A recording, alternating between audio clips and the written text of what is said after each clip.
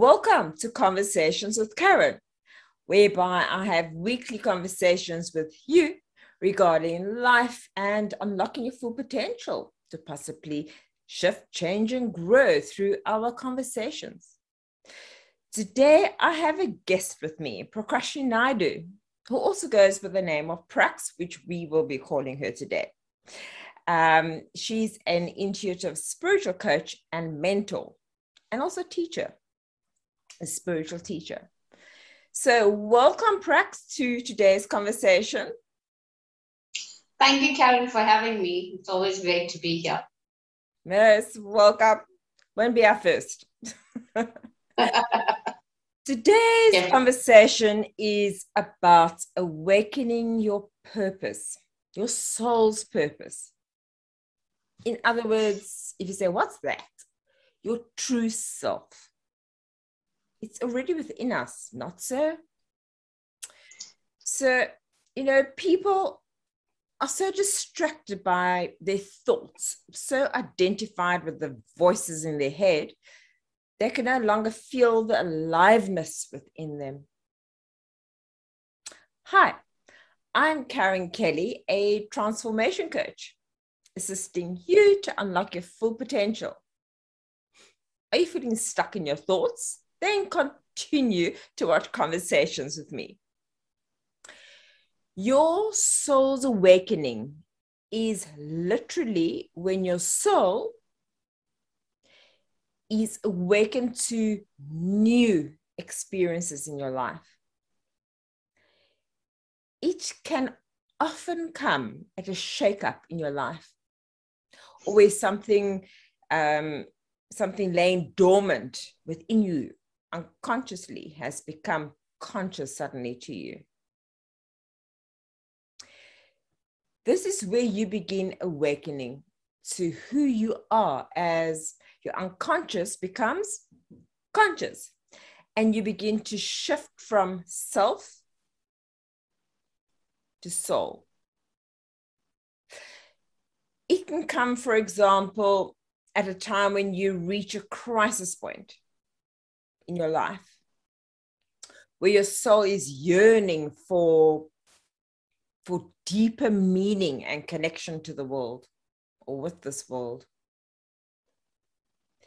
You might perhaps begin to look not only for substitutes for that natural state of well-being within, but also for something to cover up the conscious unease.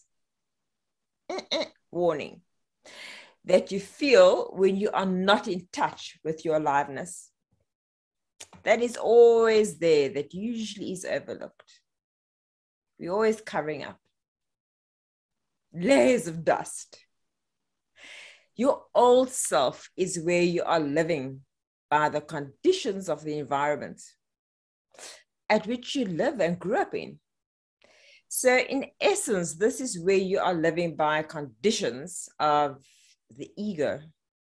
And your ego, from a psychological perspective, is the conditions that have been placed on you by, for example, society, the culture at which you live in.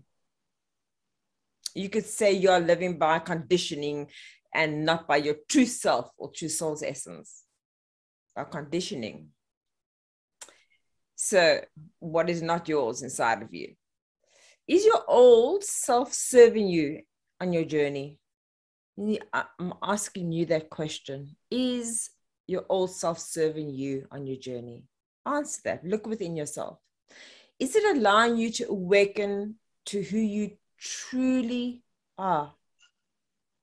Your soul's essence. Awaken your purpose, your soul's purpose. I'm sure you're itching on that one, Prax, because Prax has been wanting to do quite a few talks on your soul's awakening. And in her teaching, she actually talks about your soul's awakening. Hey, Prax? Yes, we all want to awaken, but yes, there's the whole power struggle of do we really have the perseverance to push through those difficult times? that we face through the awakening. Because everybody right now, and it seems to be very cinematic, that everybody wants to be awoken, since we all are going into this 5D reality, which is so fabulous. But what people don't realize is there's a lot of work that's going to be done. And that's why coaches are there, like you, Karin, and myself, so that we can actually help the process. So for that person to align with their purpose and help them see the shadow aspect of themselves, the more darker side of the ego, or things that we never considered to be a negative ego pattern. Yeah. So, Yeah. so that's what I feel we need to be addressing, because people think, it's so fabulous to get in touch with your third eye awakening. I mean, that's a new fashion statement, actually. I don't know. Everywhere you see, everybody's opening up third eyes, and we all going to ascend, and we all doing all great, fabulous things. What the part they forget to tell you is it's a process, and it takes a lot of work. Exactly. And that's why people. Yeah, sorry. I get excitable. You were saying? It's all good. It's cool. Carry on. I just want to chirp in and say, that's what we say. Get aligned with your outer world and inner world. Don't just imagine opening up your senses and what have you, and then suddenly you've been bombarded with whatever comes your way. It's like, so. Exactly so. And you're so correct in that, because everybody wants to live in this whole thing. Oh, everybody's like, no, we do no harm. We all about love and light. But guys, the whole thing is we do have our shadow aspects. And that shadow aspect is our anger, our resentment for things which happened a long time ago, the unforgiveness. You got to go deep within you to actually work through it. Totally. In order for you to become this enlightened being that we all are striving towards. Totally agree. Let's touch on the ego a bit, because one would think, I don't have an ego. How can ego come into this? So let's touch a bit on ego, because sometimes it is misplaced. So what does ego mean? I mean, you can go Google it, you can go look in the dictionary. So according to research, your ego is your conscious mind, the part of your identity that you consider yourself. If you say someone has a big ego, then you are saying that he or she is too full of themselves. Yet. The ego is also what ensures our physical survival. How's that for you? A good ego, a bad ego, a high vibrational ego, and a low vibrational ego. The ego is the source of the fight, flight, or freeze survival mechanism that convinces us to run when facing a wild charging animal. For these reasons, we depend on our ego as well. However, it's when ego gets in the way of our growth when it becomes problematic. Deep-seated sense of dissatisfaction, of incompetence, of not enough, I don't have enough yet, I'm better than you. And this bit I find so interesting. My listeners, and Prax will agree, being harmony in that one, is ego. With all of those examples I gave you, guess what it's saying? I am not good. I am not enough yet.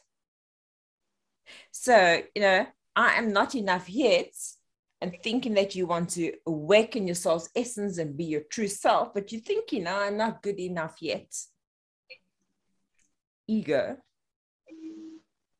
I mean, I don't know if you'd like to talk more on this ego, Prax, because I have a question for you about self-inquiry and your awakening experience.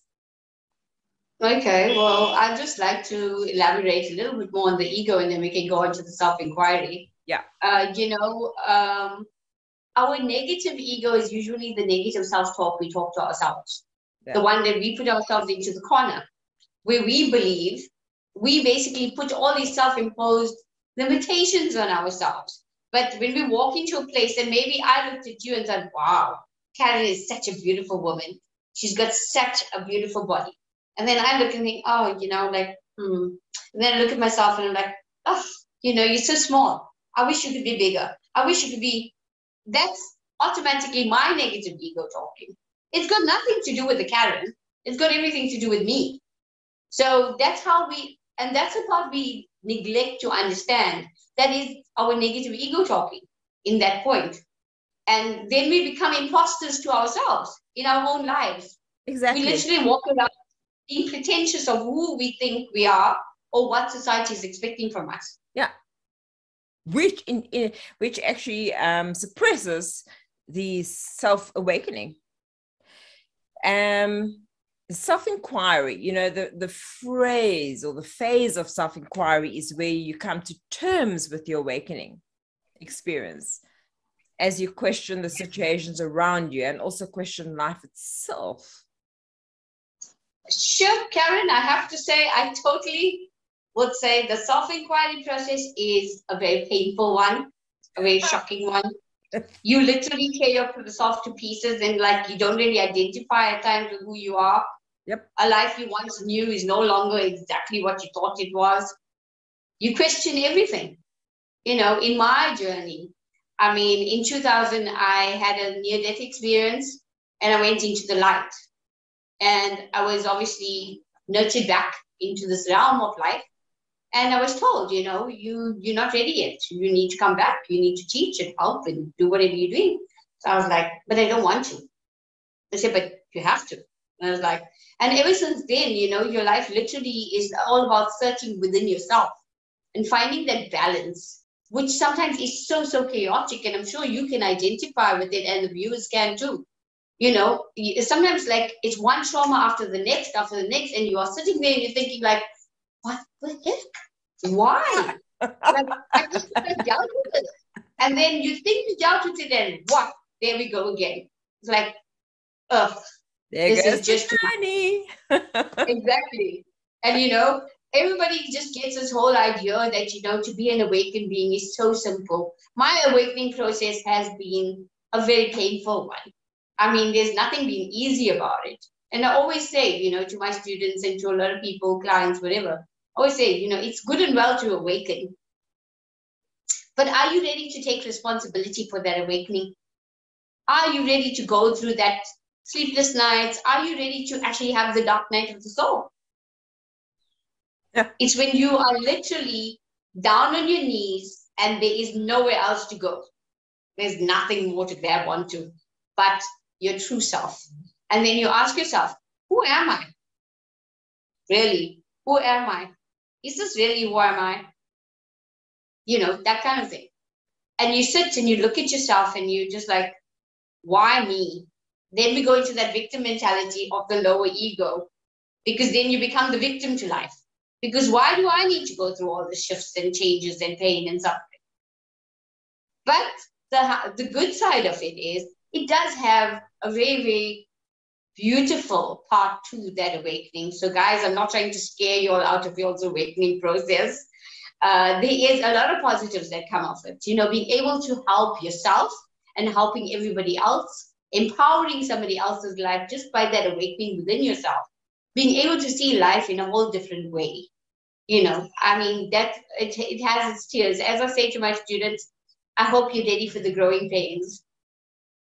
But, you can always do things like to aid yourself is like try meditations, connect with the higher self, the true self, the one which is not controlled by our ego or by the outside world. And that's part of our awakening, like meditations and grounding exercises and stuff like that, which we will obviously touch on before we end. Yeah.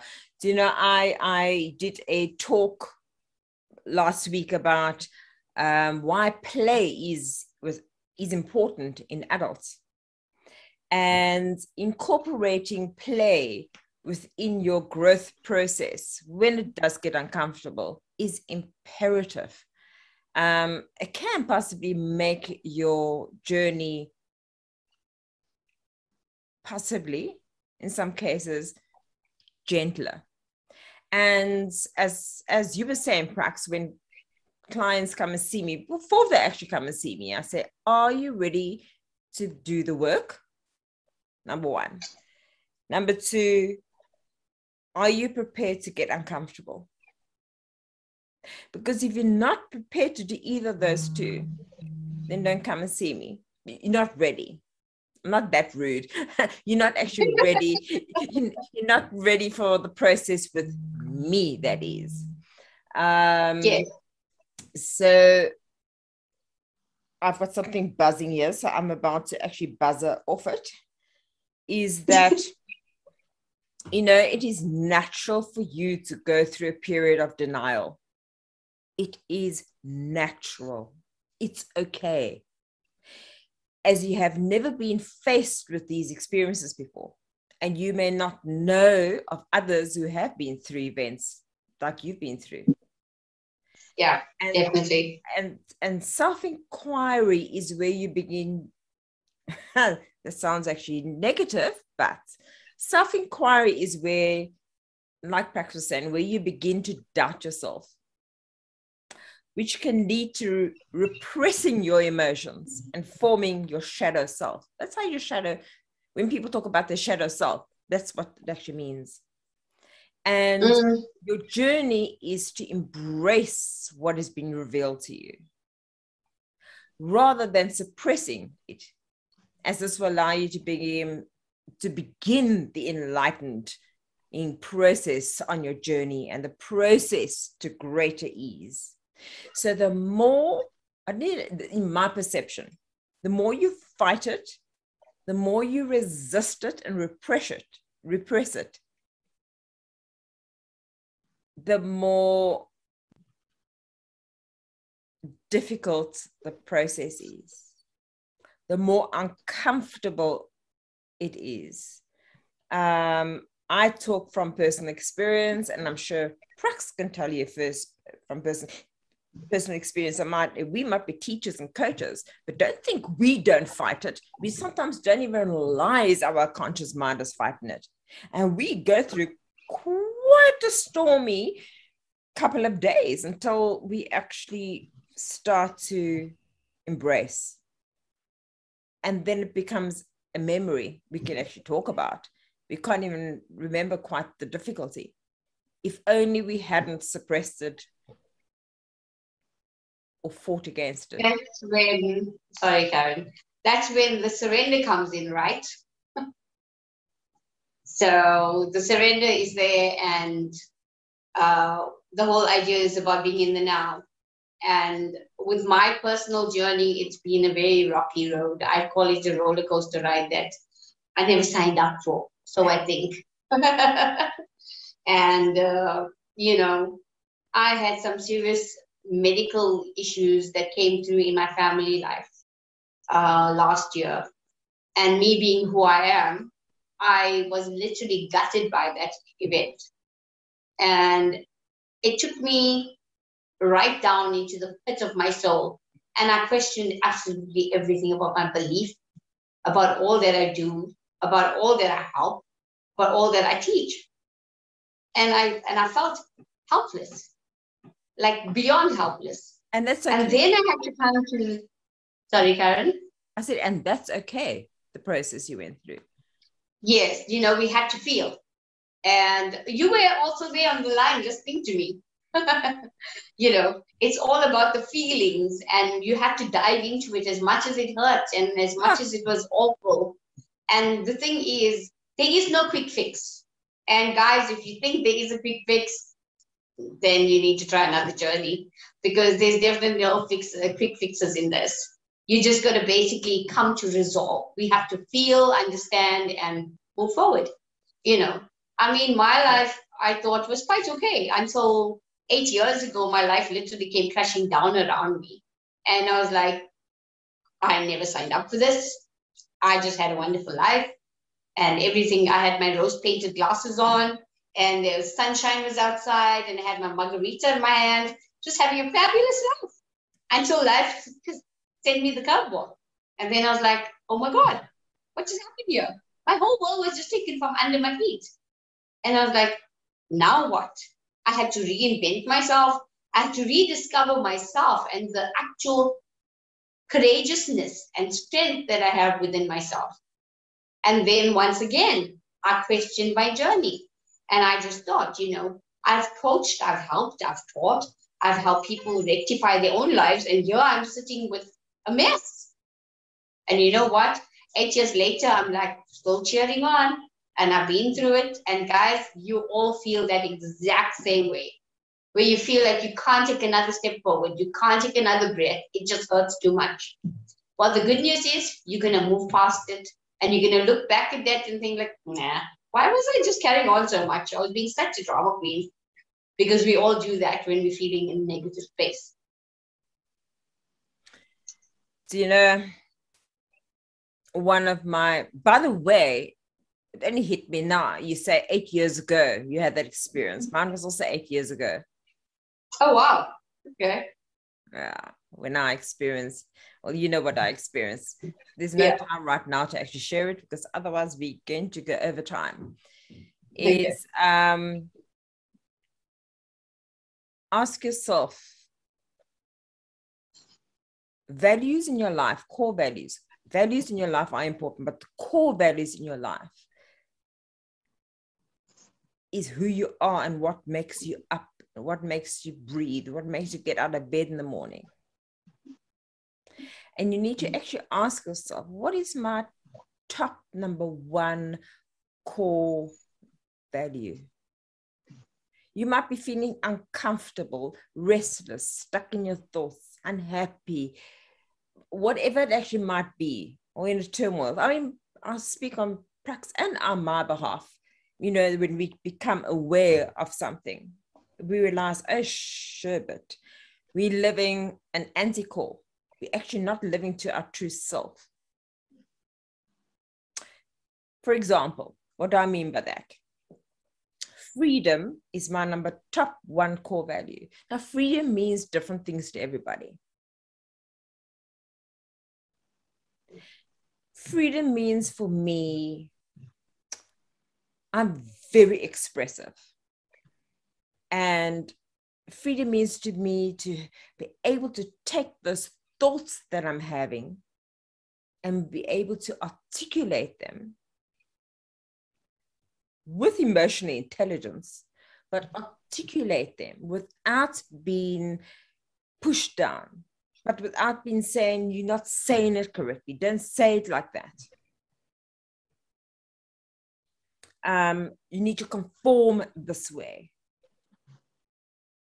The way I teach and the way I coach, and that's why I call myself a transformation coach, I incorporate life coaching, yes, in my transformation coaching, but I go way beyond and far deeper with play in it. Don't tell me a coach doesn't do that. You need to conform. You need to do this way. I need to be able to express myself when I want to express myself. And because I'm very passionate and expressive. And then sometimes that you are. And then sometimes I'm actually very subdued. On video, for example, on a webinar. So whatever the calling is, whatever I'm feeling is what you will actually receive. Don't push me down. You're too aggressive on the screen. You're too this, you're too that. I then begin to feel caged. But at the time, one doesn't know that. When you're feeling unhappy, you're feeling claustrophobic, you're feeling restless, you're feeling not yourself, you're feeling you put on weight, a whole lot of things. I mean, I'm sure Prax gets that. And then you have to ask yourself, what is my true essence? What is my soul's purpose? What is my soul's purpose? What my soul's purpose is to spread love, to spread healing, to spread change, to spread transformation. And if I'm going to get caged, what's going to happen to me? How do I feel? I'm not living my true essence, my true self. And what Prax was actually saying as well, what she went through 8 years ago and what as we go through our journey, we have those uncomfortable moments and those terrible moments and whatever it might actually be, is because we're not living our truth. And even in these difficult times, I'm actually talking over time here, because now Praxis triggered something and I'm in a long conversation. I mean, even in these times that we are living in, now's the time to actually say, I want to awaken, but what is my true soul's essence? What is my truth? Yes, in the process, it's going to get awakened. But what is my true purpose and my soul's essence and my truth now, during this time that we're going through, during this time that I'm busy struggling? What is it? I think I've spoken too much. So, hey, Prax, I think I was headed over. It's usually in the good times that we're all floating through life. And we never look at that trigger when it happens. I mean, only when it hits us and then our whole world comes crashing down, because we're not in touch with what really is our true purpose. Our life is designed around everybody else's needs, everybody else's wants. We are generally right at the bottom of the list. I know, I've talked from experience as well. I've done this. I've done it plenty of times in my life where I've literally made me the bottom person right at the end. And I put everybody else's needs and stacked it above me. I wasn't living my purpose. But you know what helped? And I'm just going to suggest to you guys is heart coherence. Going into the now. Just like put your hand over your heart and just breathe in and just become centered into your heart. And you know what? Your heart never lies. It's the one organ in your body, aside from the brain, and the solar plexus, which is the ultimate guide as well. Yeah, your stomach, you get that icky feeling in the stomach. Yeah, that gut instinct. Yeah, you never, and they always say a woman has this lady's instinct kind of thing. You can never lie to a female because you can feel it. Yeah, just like that. Our hearts, you can't lie to. So by doing the exercise I'm presenting to you guys is heart coherence. So you basically would put your hand over your heart, do in some nice comforting breaths, breathe in, breathe out, and then ask yourself, who am I? What is my purpose? Is this mine or is it somebody else's? And that truth will be revealed to you. And also, part of that process is journal. Journal everything that comes through that heart coherent process. And that's my word of advice to each and every one of you that want to walk this journey of awakening to your truth and your life's potential. I always say on my last note of speaking, because I think we're definitely over time, we all are celestial beings having a worldly experience. And in this worldly experience, we all get so fragmented because of the outside interferences. And, it's always the hana. And there's always like, you're not good enough. Oh, but that teacher told me I'll amount to nothing. And blah, blah, blah, blah, blah. Yeah. And then we just go on. Yeah. You know that word, Karin. I know it all too well. And I'm sure the audience knows it as well. But going into your heart will never lead you astray. And trusting that and journaling. And that will be one of the ways, or a few ways, that you can actually guide yourself into knowing the truth. Karin? So some of the tools that I'm going to part with you, and I hope you listen to those what Prax gave you. If you don't, rewind and write down some of those tools that she actually gave you and parted with you. One of the tools, I'm going to come back to your aligning with your core values. So, because whenever you are out of alignment with the present moment, it means you're not in an alignment with your core value, the true you. To actually find out what they are. I'm a phone call away. Obviously, there's an energy exchange, but reach out. As I said in the beginning of our conversation, we can talk for hours on this subject. Seriously, it actually takes a series. It takes coaching with me for 8 sessions. It takes coaching with Prax to get to a point. As you said in the very beginning, it's not the flash of a click of a finger that you actually changed. Actually, we do change every single day. We do change every single second because we're getting older, we're losing skin, whatever it actually might be. But actual transformation takes time. Bodybuilder or guy goes into the gym, he doesn't walk out with a six-pack. It takes time for him to transform, and it's like it takes time to change your blueprint. So, is that the present moment, the now? Ask yourself, do you want the present moment to be my friend or my enemy? The present moment is inseparable from life. Think about that. So you are really deciding what kind of relationship you want to have with life, your soul's purpose. Once we've decided that we want the present moment to be our friend, it is up to us to make the first move. Become friendly towards it. Embrace it. Welcome it no matter in what disguise it comes. And soon you will see the results. Life becomes friendly towards you. People become helpful. Circumstances cooperate. Try that exercise.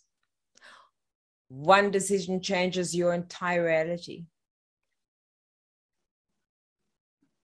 So the most important, the primary relationship in your life is your relationship with the now. Within you. My Prax? Totally agree with you here, Karin, because the relationship with yourself is that which is going to take you and open you up to, I always use that the world is your oyster. Yeah.